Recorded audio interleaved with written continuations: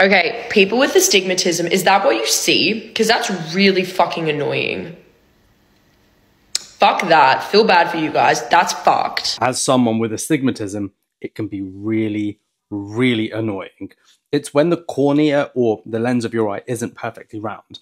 So instead of being shaped like a football, it's more, this isn't a rugby ball, but it's more shaped like a rugby ball or American football. The uneven curve means that light doesn't focus neatly on the retina, and this results in blurred vision or distorted vision. And this can happen with things that are either very close to you or even at a distance. It can even cause things like eye strain and headaches. It is really common and it often runs in families, but it can also develop after an eye injury or surgery.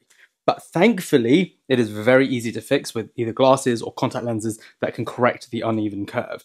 In some cases, laser surgery can also work. But remember, it is not an eye disease, it's just a focusing problem. And with the right correction, vision can be completely normal.